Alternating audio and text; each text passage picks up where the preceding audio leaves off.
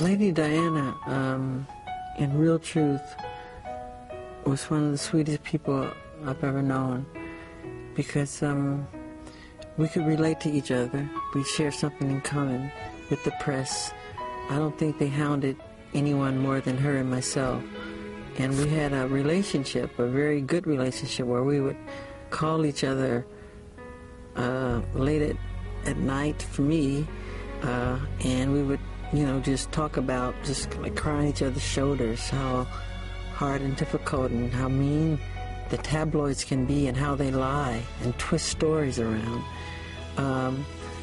But she came to the concert at Wembley Stadium in London, and they do when the royal family comes, you have to line up and you meet the family and everything. But at some point, she called me away from the line, and I saw Prince Charles look at me, and I said, "Oh boy."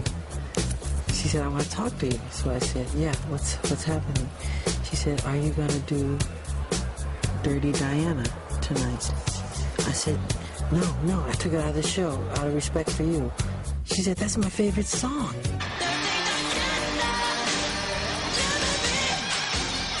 I said, "Are you serious?" I said, "I took it out of respect because Dirty Diana, you're in the audience." So at that point, I couldn't put it back in the show because it was too close to showtime. So I remember Prince Charles leaving the line, walking over to us, and he said, "What are you talking about?" And she said, "Oh, nothing," like that. So that was that story. And there's a couple of other ones, but I don't want to, say too much.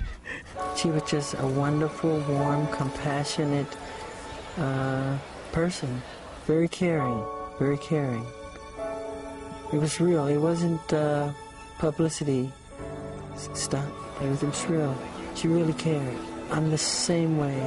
I feel the same way that she does about children and the future of our children and the future of the world. What I usually do on my off days, I do as many hospitals as I do concerts. I do as many orphanages as I do concerts. But because it's good news, the press don't cover it. They want bad news. But I do it from my heart. I don't do it to wave a flag and say, "Look at me." We bring bags of toys and posters and albums, and you should see how it transforms these kids. They jump up and down, and they're so happy.